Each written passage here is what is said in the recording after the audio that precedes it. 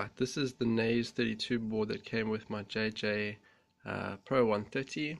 It is plugged into the computer right now. You can see the cord goes up there, and it is plugged into the computer. So on our computer, if we go to connect over here, it says it's trying to connect,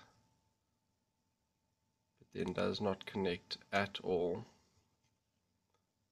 I've tried to flash the new firmware, and that does not work at all. I go to local firmware,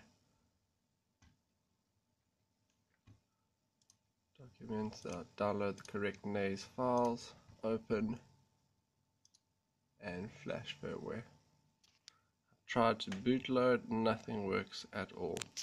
As well as the pins right by the USB get extremely hot to try and touch or hold, as well as there are no LED lights on at all. I think the LEDs have burst.